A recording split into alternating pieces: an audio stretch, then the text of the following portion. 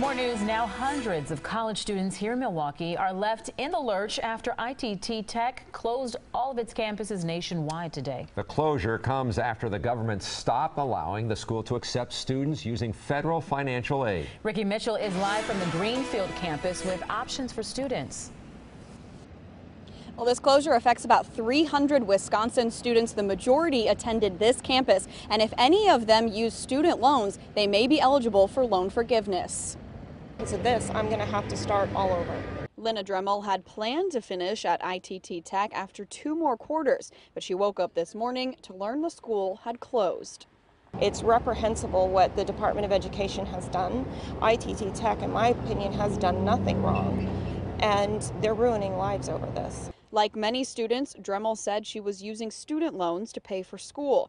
But when a school closes, some students may be eligible for a loan discharge, meaning they don't have to pay it back, and in some cases would receive reimbursement for payments already made.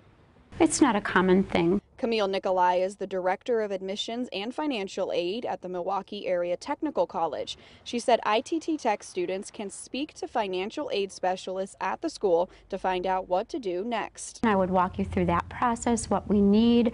I'd also walk you through the admissions process, and you would talk with a counselor about different program options here and get you registered for classes. The school says it has many similar programs to ITT Tech, and it will work with students one-on-one to find out if any credits transfer or if they can receive credit from work experience. And I would, encourage them to hold tight, and we'll work with them to the best that we can to either move them in here to get them going on a path.